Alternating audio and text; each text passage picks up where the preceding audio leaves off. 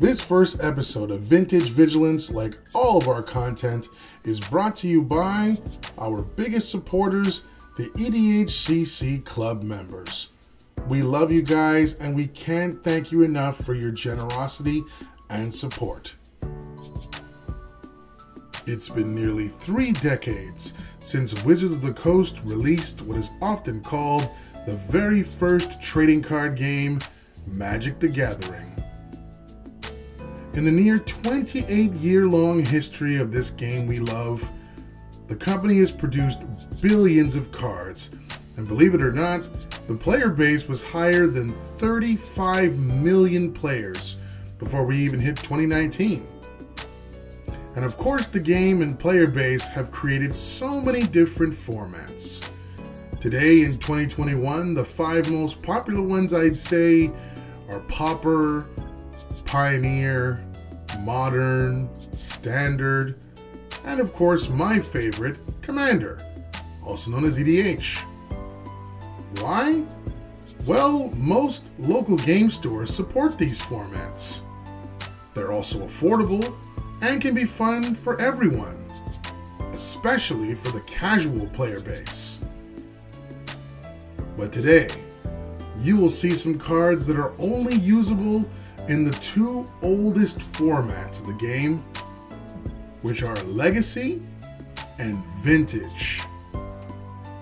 This series will show you how fast a game of Magic the Gathering can really be. You could say this series is no holds barred, or better yet, no cards barred. I am your host, BT, and folks, this series has been 8 months in the making. At last, allow me to welcome you to our new stage, known as Vintage Vigilance. Now then, let us introduce our gamers and their opening hands.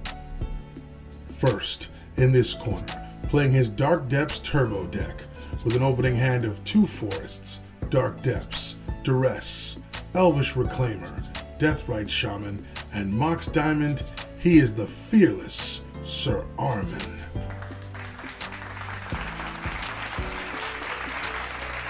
Next, in this corner, having mulliganed down to 6 with his Storm Artifact build with an opening hand of a Scalding Tarn, Flusterstorm, Force of Will, Ancestral Recall, Sensei's Divine Top, and Mox Sapphire, he is the ultimate collector. This is Ryan.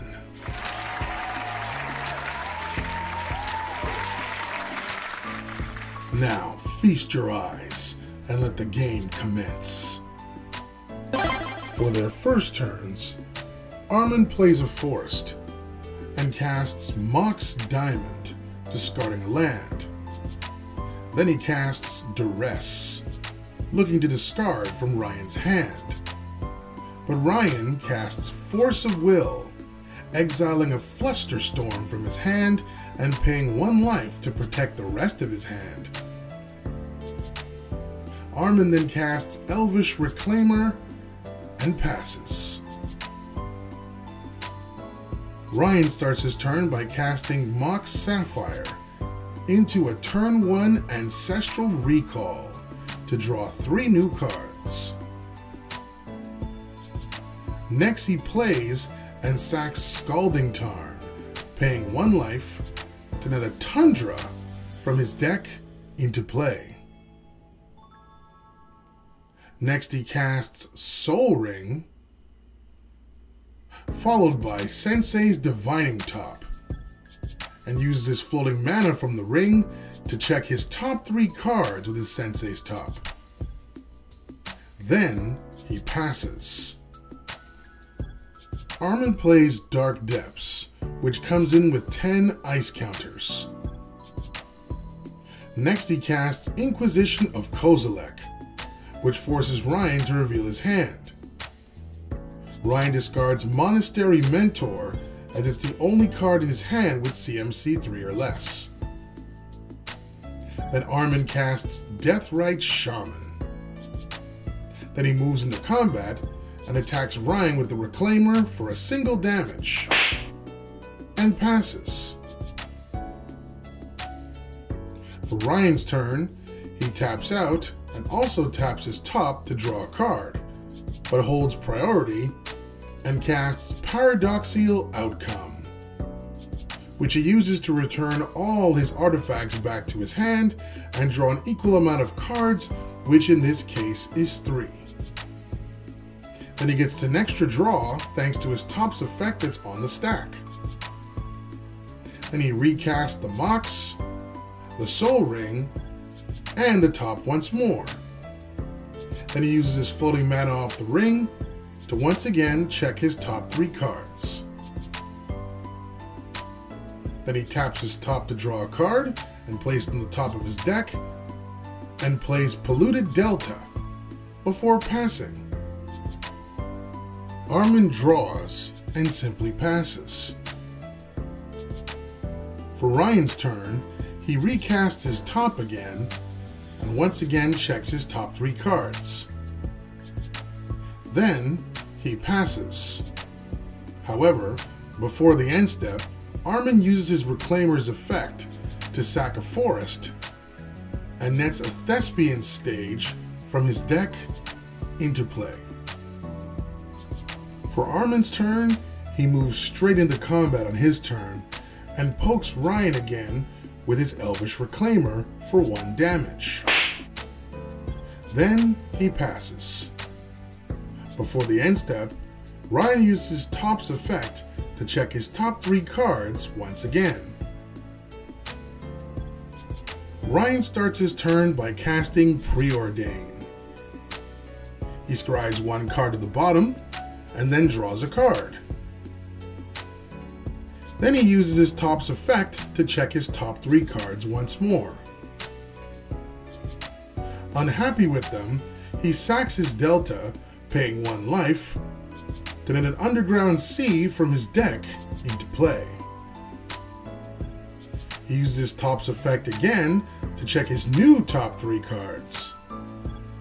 Then he passes. Before the end step, Armen moves to finish the game, as he uses his Shaman's effect to exile the Scalding Tarn in Ryan's grave to gain a mana, and pays 2 mana total to turn his Thespian stage into a copy of Dark Depths with no counters on it. This forces him to sack the original Dark Depths through the Legend rule, but he can now sack the copied Depths and get a Marit Lage token, which is a 2020 flying indestructible. The game is now over. Is what I'd be saying if Ryan didn't have and cast Repeal, where X is 0, to bounce the massive token and then draw a card. Having lost his advantage, Armen still fights on like a champion and casts another copy of Duress. But Ryan casts Mental Misstep to counter it. So Armen moves into combat and attacks with both of his creatures for 2 damage, and passes.